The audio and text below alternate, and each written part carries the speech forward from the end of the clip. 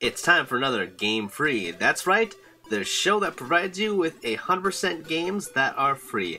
So, Game Boy Jam 4 just wrapped up, and I checked out a plethora of their 100 plus games and chose 10 of my favorites. 10 through 2 are in no particular order, but number 1 is definitely my favorite of this Game Boy Jam. Alright, let's get into it. First up we have Attack on Slime Fortress, which is just kind of like a dungeon crawling game. The slimes actually don't look like slimes from like Dragon Quest, they kind of look like Tamagotchis. You're this little hero with a spear and you're just attacking them.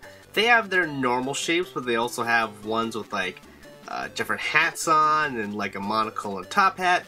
You destroy them, they kind of dissolve into like a poop substance and then they drop coins, and that's about it. Next up we have Biokurai, which is kind of like a top-down action game.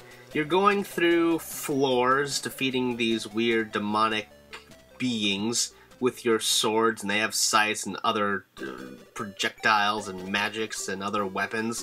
And you're just kind of going from floor to floor, defeating them, and just kind of moving on and getting kind of a high score.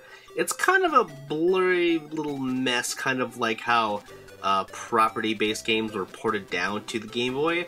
But it still holds some kind of value visually, and the gameplay is pretty fast and fluid. Black Whiskers is a pretty rad game. You are a pirate cat, and you're going on this pirate ship, you're fighting a bunch of pirates. They look like they're some kind of birds, which makes sense because you're a cat. You have a kind of like, it looks like a cane, but I assume it's a sword. And you can shoot a pistol, which reloads the bullets after a certain amount of recharge time. You only have 3 hearts, and basically it's really hard because of this. You die really fast. I respawned many times, but to no avail sometimes. I just couldn't really make it that far. Still, the visuals are great and the music's awesome too, and it's just kind of fun. I wish I could just play more of it. Derek Stroyer is basically a nod to, I would say, Arnold Schwarzenegger, as well as Duke Nukem. You're just going through the levels, he's spouting some words at you, you're shooting things up. Cool graphics again, fun gameplay, and also very kind of hard. But I dig it. Trappy Miner is kind of like many other games of its ilk. A little like Spelunky or SteamWorld Dig. You got this little miner guy and he's trying to dig as far as you can to collect rewards.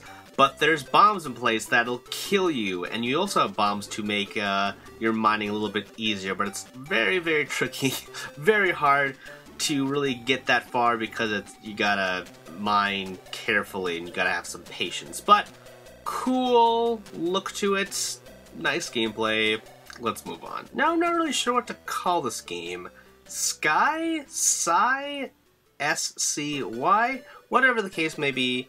You are a gun-toting cat, you're trying to collect these coins as wave-based enemies are coming after you. It's very crude and simplistic, but it's kind of like one of those play-on-the-go type of games that would be pretty cool on like the iOS. My favorite game from the last Game Boy Jam was Pocket Strongman. Now we have Pocket Strongman 2, Stronger Man. You're still like this kind of Contra-like Rambo hero, fighting out pigeons with guns. Again, very challenging. Amazing pixel art.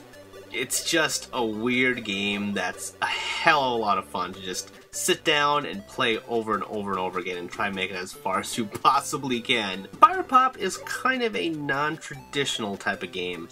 It's more like a puzzler. You are a pirate with like a grappling hook or hook shot or anchor or something, and you're just trying to pop bubbles. This other pirate will throw things into the mix, like the gravity will change, so you'll go to the sides, you're trying to hit these bubbles with your chain, you get power-ups.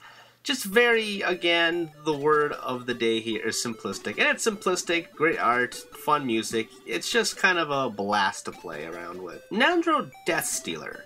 Now, I'm not really a fan of the art, and ninja games have of course been done to death, but still, it moves pretty sufficiently.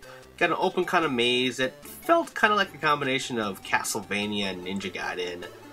Again, crude, but pretty fun to just jump in and play a couple rounds of. And number 1 for this Game Boy Jam 4 is Cuckoo Castle. It is so awesome. You play this little chibi knight. You're going from this village to rescue people in this decrepit castle. You got this skeleton mage all over the place that's kind of giving you hints.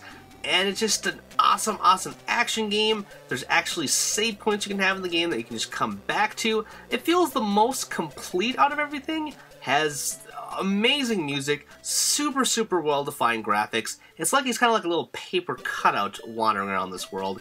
It's so good. The action's so meaty. You got little numbers flying around. And again, I just feel like it's the most complete out of all these games, and because of that, it's my favorite game from Game Boy Jam 4.